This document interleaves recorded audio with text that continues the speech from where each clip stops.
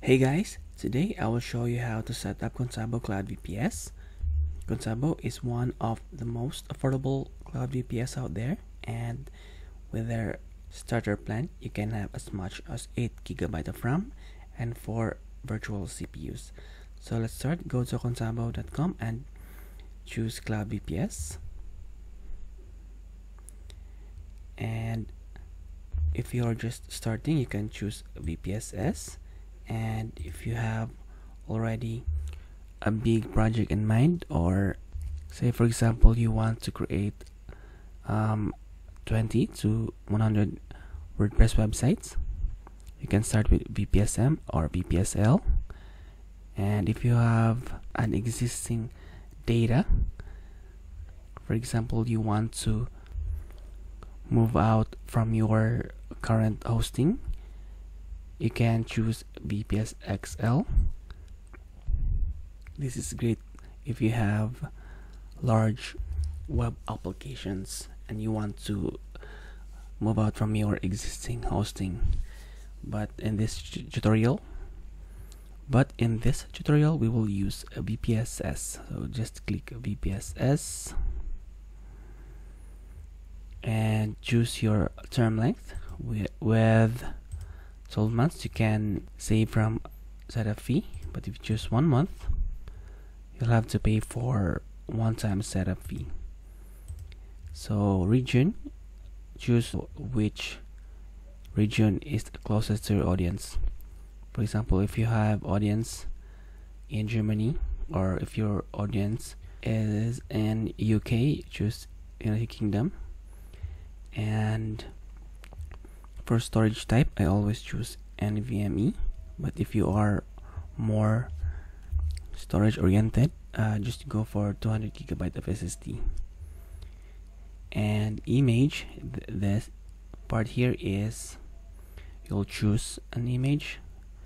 And if you're new to Linux, I suggest start with Ubuntu 22.04.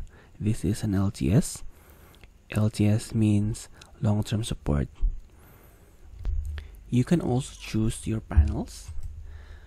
For example, cPanel, if you want to host WordPress, Joomla, Drupal websites. And also you can choose Flask. But today we will choose 22.04 LTS.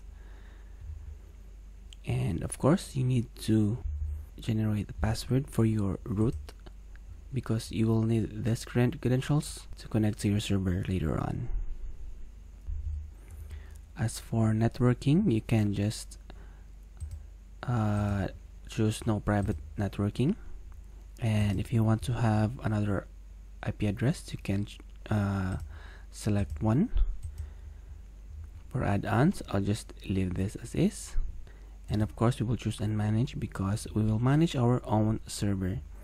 And if you don't want to manage your own server, they have a manage add-on here.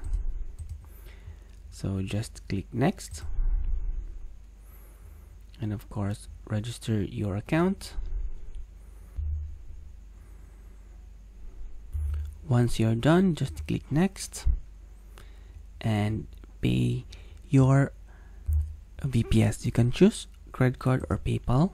Just click next and just click order and pay. If you choose PayPal, you will be redirected to PayPal checkout page. So once you're done paying with PayPal, Contabo will send you an email. In that email you will see a link about your VPS status. Your VPS will be set up within 3 hours, and once it's done, this is what you'll see, and it's time to log into your Contabo dashboard, and your dashboard credentials will be sent to you by email. Let's log in to our Contabo. Let's log in. And here you are on your Contabo dashboard. you can choose VPS control, where you can reinstall your operating system. If you change your mind and you don't want Ubuntu 22.04, you can choose Windows Server or Debian or ARM Linux. And here you can just download snapshots. This is for backup purposes. And this is your IP, your root, and your host system, and this is your status. You can start and stop your server at any time. And if you forgot your root password, just go to manage and just click password reset. And of course, you can choose your reverse DNS. This is important because if you want to build your own email server, you need to add a PTR record. So let's go back to VPS control. Now you can connect to your server via SSH, and to do that you can download a free SSH client called Bitwise. So your host is your server IP address, and your port should be port 22, and just click login. So your password is the one you have generated when signing up with Contabo. Just paste it here and just click OK, and click new terminal console,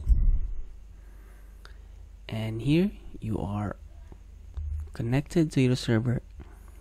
You can install web applications like WordPress, Drupal, or Joomla, or build your own email server. So if you don't know much about Linux, you can start with free and open source control panel like FastPanel, CloudPanel, CyberPanel. I will put a link on the description below so that you can follow. So that's it. That is how you will set up your Contabo VPS. So if you have any questions, just drop your comments or your queries on the comment section below, and I'll try to answer them all. So as always, thank you all for watching, and please hit that like button and subscribe to my channel. Thank you all for watching, and I'll see you soon.